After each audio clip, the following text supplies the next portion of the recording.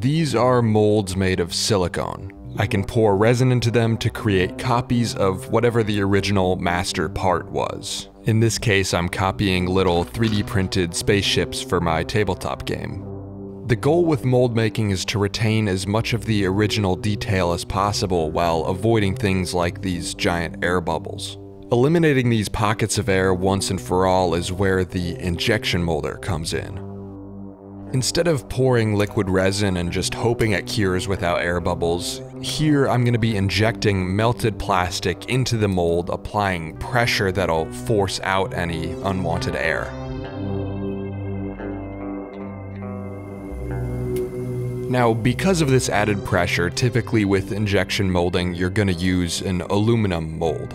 Unsurprisingly, the flexible rubber molds I already had produced a subpar result. They flexed too much during injection and the plastic didn't fill out all the corners of the mold. So I just dropped back in the failed cast and try something else.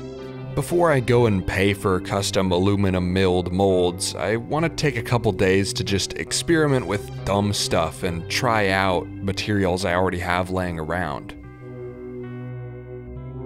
The silicone mold had promise in that the material itself didn't melt, but a lot of pressure is required to get all the corners filled, all the air bubbles out, and that's just not something that's ever going to work with a flexible material. So since the flexibility is the main issue here and temperature didn't really come into play, I'm going to try some rigid resin next. This one is going to be a two-part mold, top and bottom. I added some brass BBs as alignment marks for the two halves so they'll always slot together in the same spot. Then I just spray the part with mold release so that I can pour the resin over top it. I like to use eyedroppers for small batches of resin because it's really hard to get the ratios exactly right. In theory, if this mold works how I'm expecting it to, it should function better for injection molding than the flexible silicone did. But there's a lot that could go wrong here. It's possible that the melted plastic from the injection molder won't release from the two-part mold and the whole thing will get stuck together. This resin also isn't rated for particularly high temperatures, so it's possible the whole thing will just melt when brought up to the high temperatures of the injection molding setup. To my surprise, neither of those two things went wrong, but I had two other things go wrong. Since I was using a two-part mold, I had a lot of plastic leaking around the edges. The entire part had terrible surface quality too because I used a resin that was about 2 years expired, but for a proof of concept, it had some promise. So with the rigidity issue being figured out and surface quality being my new main issue, I'm going to try epoxy next. In theory, using epoxy for the mold will fix basically all the problems I had with the previous two attempts. I'm making the mold by pressing the master model into the material, which basically guarantees good surface finish and no air bubbles. It's also easier to work with this material in general. It cures harder and faster so I can add registration marks, the input hole, air vents, and since it's more rigid than even the resin was, I should be able to clamp it together harder to prevent any leaks from out the sides.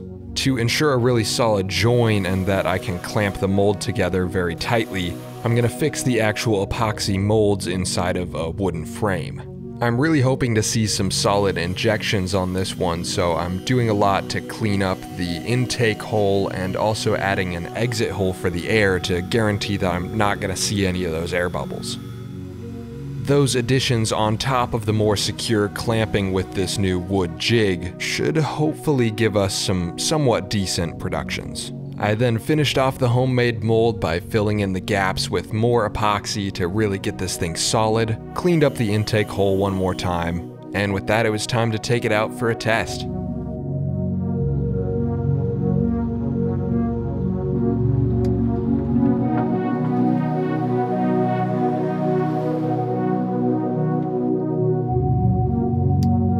Look, it's even got a shine.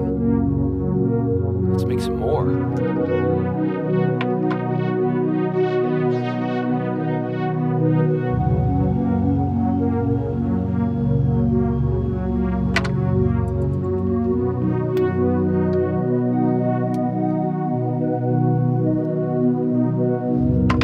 saw no plastic came out of the vent, so I was worried I didn't extrude it all the way, but this one's perfect. I've cranked out 4 of these already. There's another one ready to be demolded. I'm getting ready to do the 6th. It's so fast. Once I've got like a perfect mold, this is gonna be unbeatable. I don't have to wait for any resin to cure or anything. I can just bang, bang, bang, pull out the next one. I only have to wait like 10 seconds. All of the imperfections I'm seeing in these so far is just down to my mold not being perfect, but the material itself is holding up really well. It's just that I didn't fill in all the cracks perfectly, and I was a little rough around the edges with my venting and input. I'm also still kind of working out some of the slag from the barrel from when I was messing around with different plastics earlier. I have noticed some tiny ripples on some of these, which I think comes from me demolding it a little too early. I'm getting impatient with it, but learning something with each cast. Even if these models aren't perfect yet, for like a 2-day dive into mold making with only stuff I had laying around, this is a huge success. Not a single one of these flying saucers had any air bubbles in them at all, which was a huge predicament for this specific model with resin casting. This is big. This is big. I'm excited.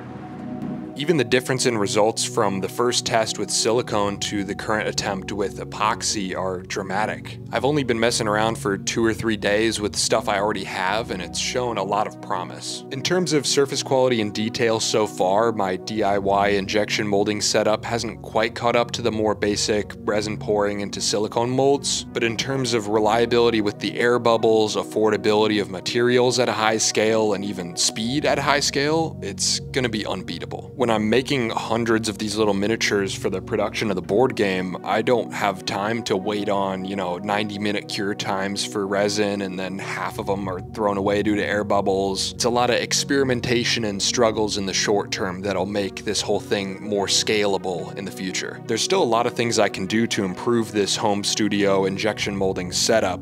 Right now, the biggest issue I'm running into is the little ripples on the surface of these miniatures. I was sourcing my material by chopping up 5-gallon buckets, which is high-density polyethylene, which is used in a lot of bigger stuff like buckets and cartons, but not usually on smaller things like this. I found out that's because as it cools down, it shrinks a little bit, which is the cause of all the imperfections I'm getting right now. So I think I can even get some even better results out of this exact same mold by just switching up the plastic I'm using.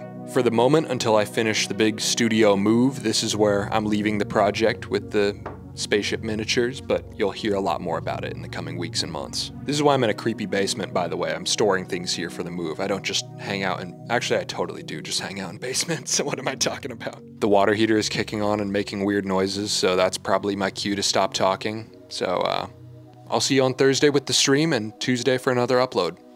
Thank you for your time.